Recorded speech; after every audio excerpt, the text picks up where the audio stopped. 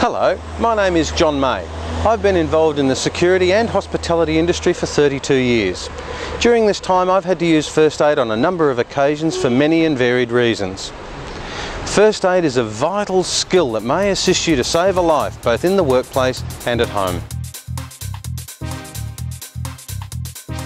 Apply first aid.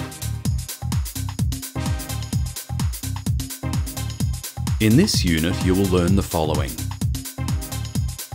Assess the situation. Apply first aid procedures. Communicate details of the incident. Evaluate own performance.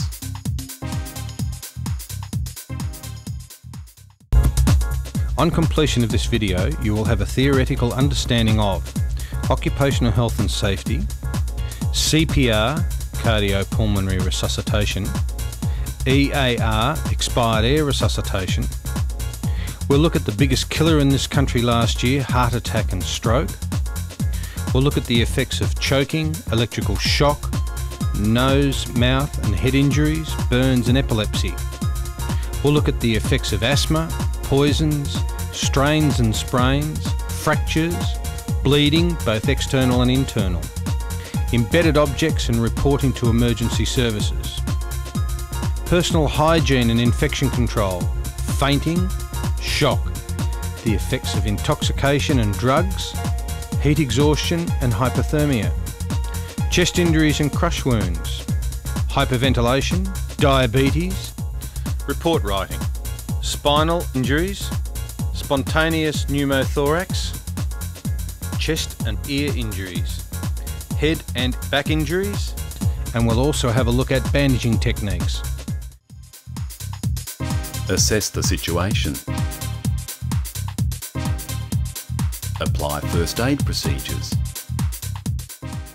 In all emergency situations, the rescuer must assess the situation quickly, ensure safety for the rescuer, victim and bystanders, call for help, commence appropriate treatment.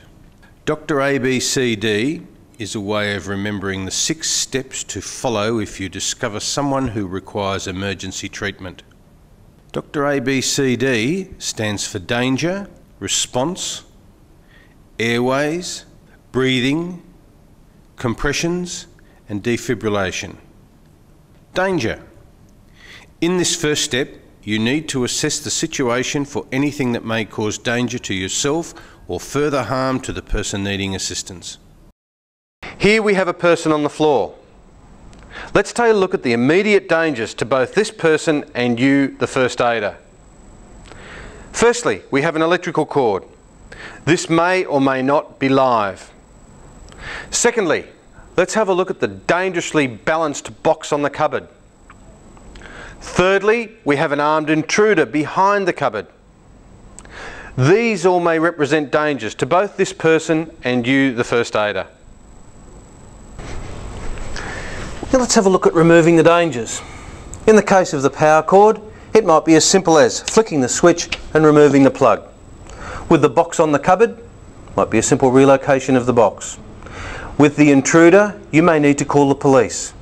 Remember, your safety is of paramount importance. If you're injured, you won't be able to assist the person on the floor and/or yourself. Response. Assess the victim's response to verbal and tactile stimuli, ensuring that this does not cause or aggravate any injury.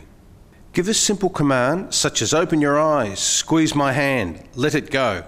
Then grasp and squeeze the shoulders firmly to elicit a response. A person who fails to respond should be managed as if unconscious. A victim who shows only minor response, such as groaning without eye opening, should be managed as if conscious. If the victim is unconscious, you need to put them in the recovery position and begin steps A, B, C, D.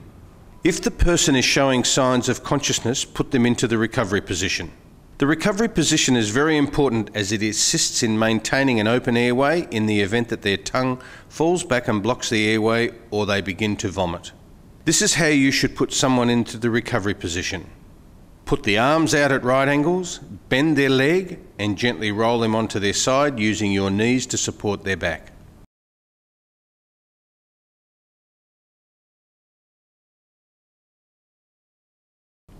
Airways. Tilt the victim's head by placing your hand on their forehead. The head should be slightly facing down. Now you clear the mouth of obstructions. Anything in the mouth must be removed.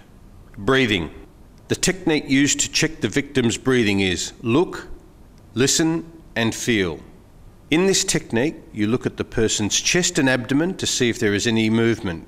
Listen to the mouth for breathing and feel the chest and abdomen for signs of breathing.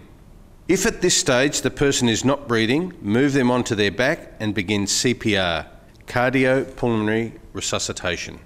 Compressions. Rescuers should start CPR, cardiopulmonary resuscitation, if the victim has no signs of life, for example, unconscious, unresponsive, not moving, and not breathing normally. You will have to both breathe for the person and pump their heart. This means you will also be required to carry out rescue breathing. Mouth-to-mouth rescue breathing. Tilt. Kneel beside the victim's head. Maintain an open airway. Blow. Take a breath. Open your mouth as widely as possible and place it over the victim's slightly open mouth.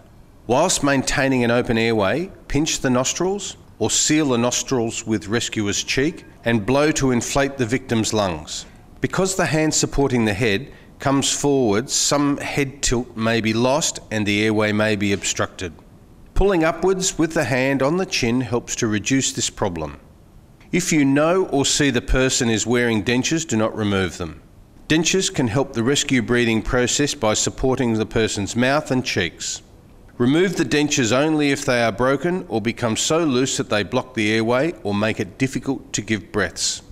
Look, listen and feel. Look for rise of the victim's chest during each inflation. If the chest does not rise, possible causes are obstruction in the airway, inadequate head tilt, chin lift, tongue or foreign material, insufficient air being blown into the lungs, inadequate air seal around the mouth or nose. If the chest does not rise, ensure correct head tilt, adequate air seal and ventilation. Following inflation of the lungs, lift your mouth from the victim's mouth, turn your head towards the victim's chest and listen and feel for air being exhaled from the mouth and nose. Mouth to nose rescue breathing. The mouth to nose method may be used where the rescuer chooses. The victim's jaws are tightly clenched or when rescuing infants and small children. The technique for mouth to nose is the same as for mouth to mouth except for sealing the airway. Close the victim's mouth with the hand supporting the jaw and push the lips together with the thumb. Take a breath and place your widely open mouth over the victim's nose, or mouth and nose in infants if possible, and blow to inflate the victim's lungs. Lift the mouth from the victim's nose and look for the fall of the chest. Listen and feel the escape of air from the nose and mouth. If the chest does not move, there is an obstruction, an ineffective seal or insufficient air being blown into the lungs. In mouth-to-nose resuscitation, a leak may occur if the rescuer's mouth is not opened sufficiently or if the victim's mouth is not sealed adequately. If this problem persists, use mouth-to-mouth resuscitation. It may be found that blockage of the nose prevents adequate inflation. If this occurs, mouth-to-mouth resuscitation should be used. Mouth-to-mask rescue breathing. Mouth-to-mask resuscitation is a method of rescue breathing which avoids mouth-to-mouth contact by the use of a resuscitation mask.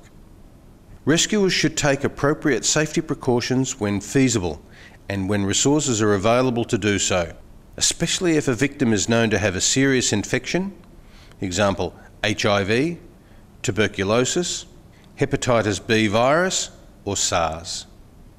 Position yourself at the victim's head and use both hands to maintain an open airway and hold the mask in place. Maintain backward head tilt and chin lift. Place the narrow end of the mask on the bridge of the nose and apply the mask firmly to the face by simultaneously pushing down with the thumb on the mask, elevating the jaw into the mask. Inflate the lungs by blowing through the mouthpiece of the mask with sufficient volume and force to achieve chest movement. Remove your mouth from the mask to allow exhalation. Turn your head to listen and feel for the escape of air. If the chest does not rise, recheck the head tilt, chin lift and mask seal. In difficult circumstances, the rescuer may need to be in a slightly different position. Ideally, there should be 2 rescuers for mouth-to-mask rescue breathing, as interruptions to chest compressions should be minimised. Failure to maintain backward head tilt and chin lift is the most common cause of obstruction during resuscitation.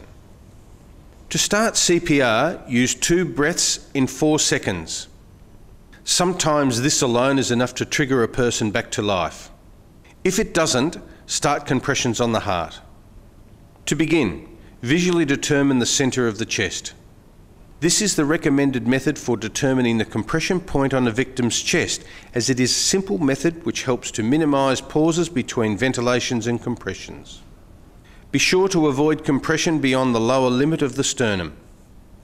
Once you have obtained the compression point, place the heel of your hand on this point, with the fingers parallel to the ribs and preferably slightly raised, so that pressure will not be exerted directly on the ribs. Then place your other hand securely on top of the first. All pressure is exerted through the heel of the bottom hand, and the rescuer's body weight is the compressing force. Therefore, the rescuer's shoulders should be vertically over the sternum and the compressing arm kept straight. The lower half of the sternum should be depressed by 1/3 the depth of the chest. This equates to at least 4 to 5 centimetres in adults. A victim in the late stages of pregnancy would have pressure on internal organs if lying flat. The pregnant victim should be positioned on her back with her shoulders flat and sufficient padding under the right buttock to give an obvious pelvic tilt. Rescuers should perform chest compressions for all ages at a rate of approximately 100 compressions per minute, almost 2 compressions per second.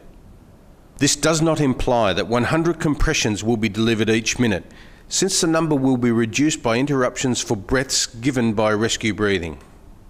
A universal compression-ventilation ratio of 30 to 2, 30 compressions followed by 2 ventilations, is recommended for all ages regardless of the number of rescuers present. Compressions must be paused to allow for ventilations. Evidence has demonstrated that interruption of chest compressions is associated with poorer return of spontaneous circulation. Both lay and healthcare professionals experience difficulty in determining the presence or absence of pulse. Therefore, rescuers should minimise interruptions of chest compressions, and CPR should not be interrupted to check for a pulse. If you have multiple rescuers, ensure one rescuer has contacted the emergency services. All equipment available has been obtained. That is, defibrillator, and that the rescuers frequently rotate, approximately every 2 minutes, to reduce fatigue. The rescuer should continue cardiopulmonary resuscitation until signs of life return, qualified help arrives, it is impossible to continue, that is exhaustion, an authorised person pronounces life extinct. Defibrillation. Survival from out-of-hospital cardiac arrest in Australia remains poor, with approximately less than 10% of victims leaving hospital alive. Factors that have been identified to affect the outcome include CPR, cardiopulmonary resuscitation, and early defibrillation. Evidence to date supports that early defibrillation delivered within a PAD, public access defibrillation mode, may improve survival following cardiac arrest, which occurs outside of hospital and in public places. Defibrillation should preferably be undertaken by trained lay people or health professionals. As trained personnel may not be available immediately, untrained bystanders should also have access to the use of public access defibrillators. Programs are needed to support the broader education of the Australian community in emergency response and cardiopulmonary resuscitation, CPR. Implementation of public access defibrillation should be developed in partnership with local emergency medical services and provide for data collection and audit of events.